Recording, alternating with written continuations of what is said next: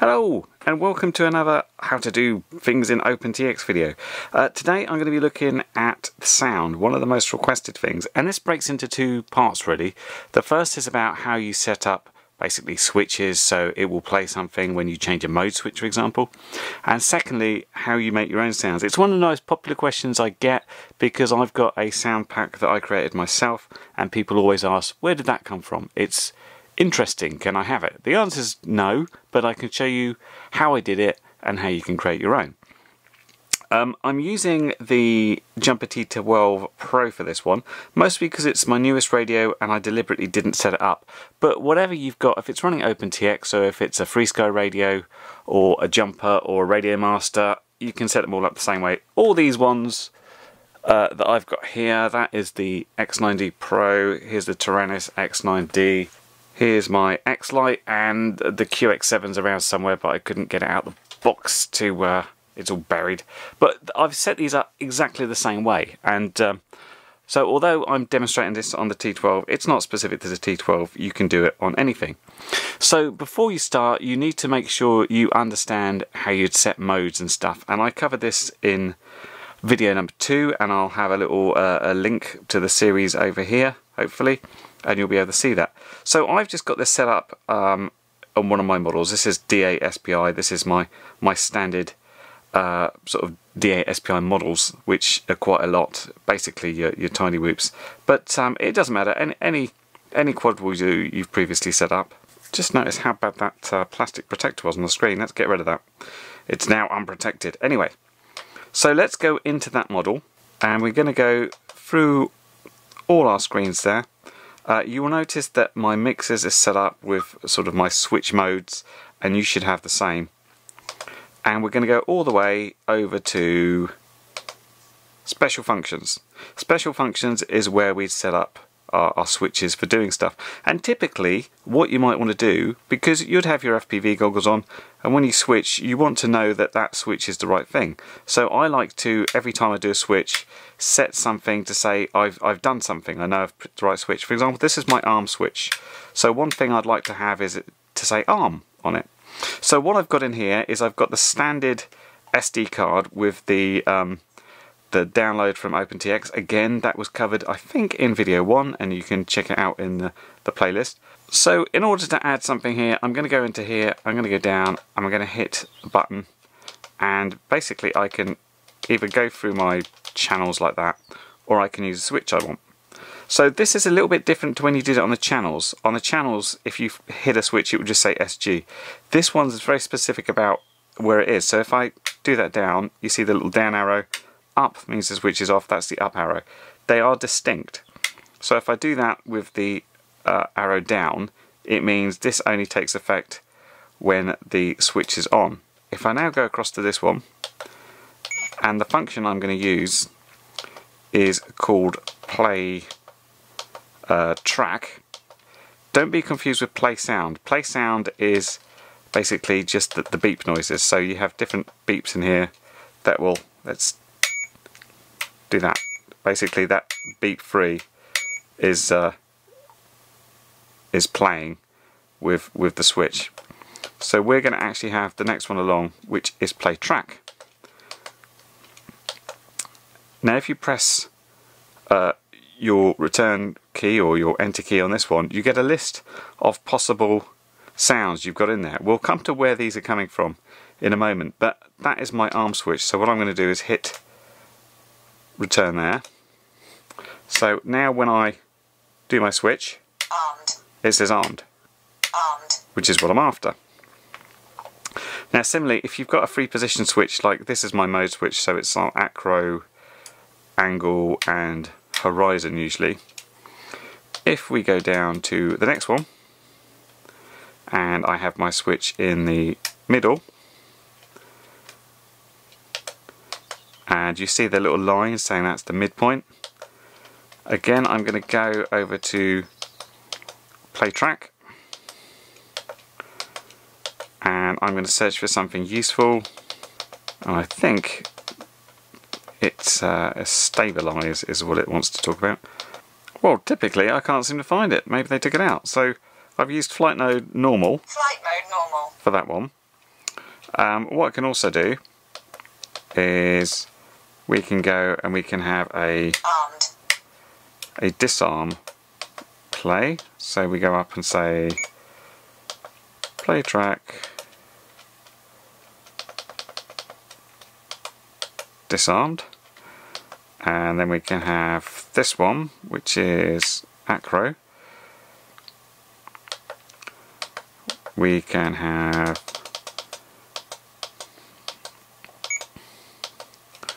play track, and this is acro.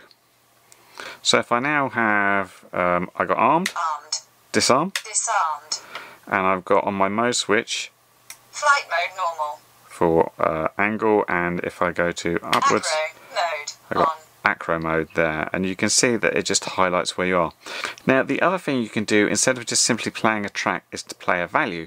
So if you were wondering, like, how long have I been in the air, you didn't have an OSD for example, one thing you could do is if I pick a switch, I pick that one, and instead of play track you go to play value, and then you can choose one of the things here. So you've got your normal pitch. I mean, you can even call out your throttle position and stuff if you want to, but what we're interested in is a timer. So there we got timer 1. If we then hit our button, 57 seconds, that will play, and if we just check that against what we've got here, we can put that on and then we can flick it, 54 seconds, and it will play what we got. Now as far as playing values, it depends what you've got on your quad. If you've got like telemetry, for example, you've got RSSI information, you could play that. If you've got other telemetry like even latitude, longitude, battery information, then you can play that and this will appear. This comes into its own when we put it together with something else. So we could play warnings depending on, for example, if your battery is below a certain threshold, then we could say play a battery. Much like if you've got RSSI on your quad, there's an automatic, it will say RSSI warning, RSSI critical, depending on the level you're at. That's a different subject, because we go on to talking about logical switches, which is how we make the conditions to make that available. But what we found there, for example, is we haven't got stabilized mode or something that says angle. So these are the tracks you've got. Let's go look at where those come from, and then I'll look at how you can make your own ones to put on the card so you can do your own tracks. So if you've got a function that you want and you want it to say a certain thing, then you can say that thing. So what I've done is just stick the SD card for the radio in my computer here, and all the normal stuff's here, and the folder we're interested in is called Sounds. Under Sounds you've got a load of different folders depending what language you speak. I'd say wipe these out, but generally speaking there's so little space taken up and SD cards are so cheap you don't really have to.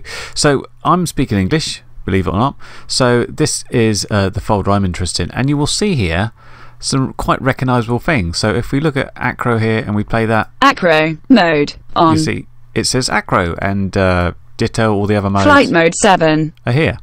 And so what we'd have to do if we wanted to actually put anything too low on is basically put a sound in this folder. And also on this one there's something called system.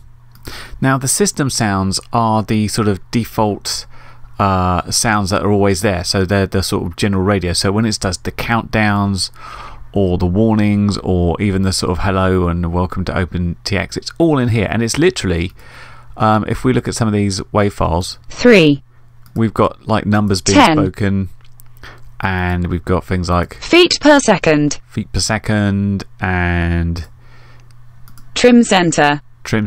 If you've ever messed with those, you will notice that when I use my normal radio all these sounds are replaced. And what I did, I literally had a look at everything in this folder, and then I got my daughter when she was about, how long ago was this? This was about 8 years ago, so she would have been about 7 or 8. I got her to basically stand there and speak into a microphone and say all these things. Now the only problem with doing this is sometimes OpenTX slightly changes the file names or slightly adds or deletes different things, and sometimes you need to go mess around with it. But if you want to replace this, you can do. It's just a question of basically recording every one of these and replacing it.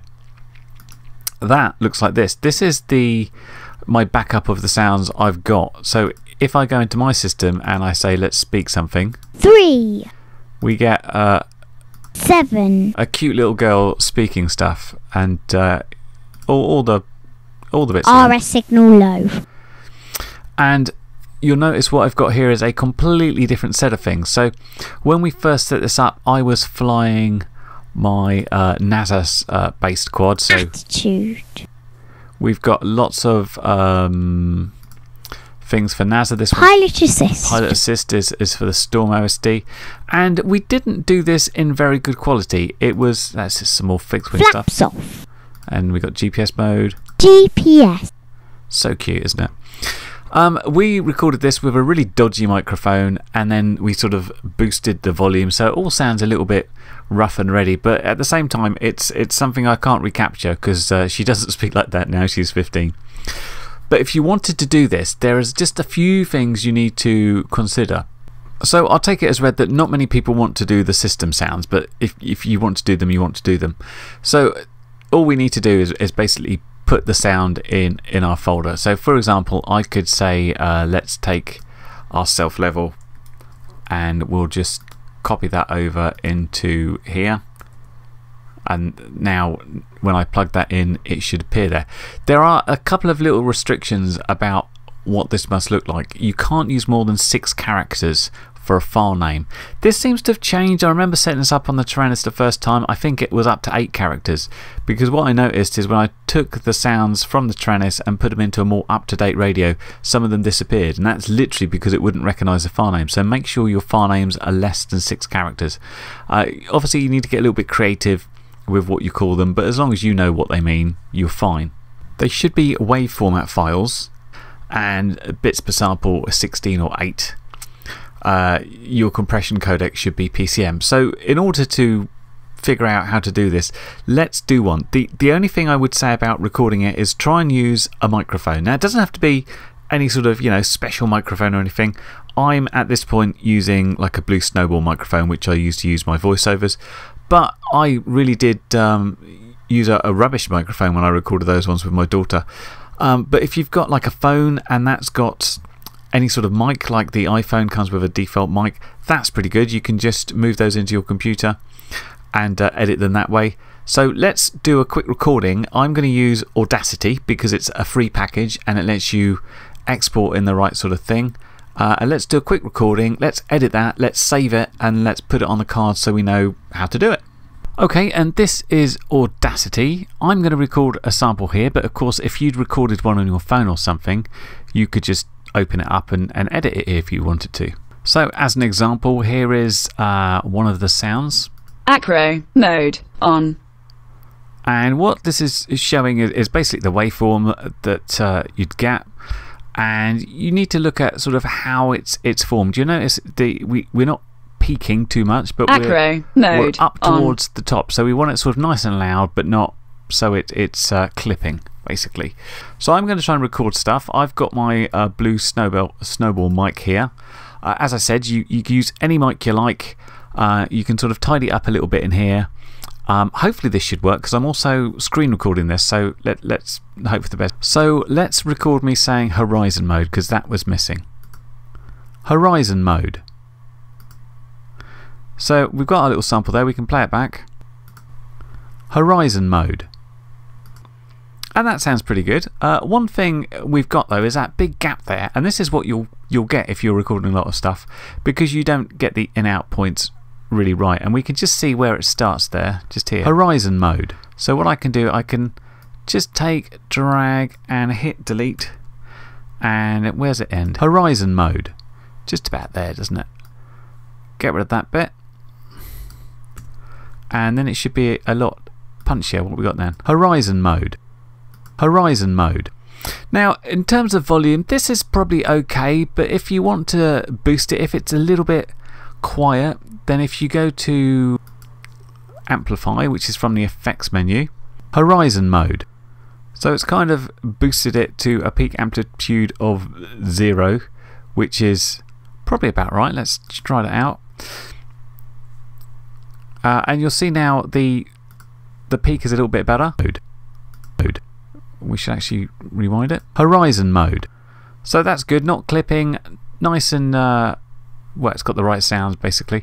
So let's save this. I want this as the format of 16-bit PCM rather than 32-bit float. That's one of the things to note.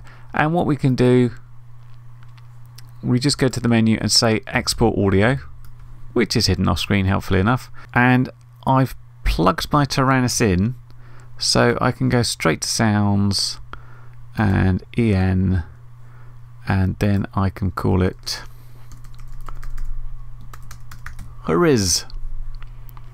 And I'm saving as 16-bit PCM WAV file, and then it just comes up with some meta tags we don't need to worry about, so we can do that. And so that's there as well. So let's see if we've got those sounds now on the radio. Okay. Back on the radio. Now we had that track that we sort of had to use for flight mode normal for that center point. Flight mode normal. So let's see if we can change that now to the one we wanted, which is, I was going to say this is like angle mode, so I wanted to say self-level, which is there. Let's see how that works. Acro mode And on. back to self-level. Self-level. Yeah, a bit of a disconnect there because a completely different voice. And let's try my new one. So my new one was for Horizon, which is down there on the bottom position. If we go up and do play track, and then go to Horizon, or Horiz as I called it, and then we go back to self-level and back to Horizon. Horizon mode. There's my silly voice. So I feel there's a bit of a weirdness when you've got one voice there, another voice there, and another voice there, which is one of the reasons I replaced all the system sounds. But that is like a big deal. It's a big effort for people. There are also, instead of doing it yourself, if you don't want to hear your voice or someone who uses No's voice, then if you Google, there's loads of basically text-to-speech type services. So you get a kind of the Apple type Siri voice or something, and you can replace all of them like that. And you can make your extra things like self-level or Horizon. You can make those with sounds that are similar to what's in there already. And there's lots of voice packs out there also that people have done. So you can add one of those packs in. And of course, if you've got a sample that doesn't fit, just get it into Audacity or something like that and save it back out as that 16-bit PCM file, and you should be good. That's all for this one. As I mentioned, one of the things I wanted to touch on next time is being able to use things like sounds for alarms. So if something's happened, if there's a set of circumstances you want to know about, then we'll talk about that. And this is involving something called logical switches, but I'll cover that next time. Anyway, hope that was useful for now. I'll catch you next one. Bye. Well, you've made it to the end of the video, so thanks once again for watching. If you like what you saw, then please consider subscribing, and if you really like what you saw, then be sure to check out the link to my blog for a variety of ways in which you can help support this channel.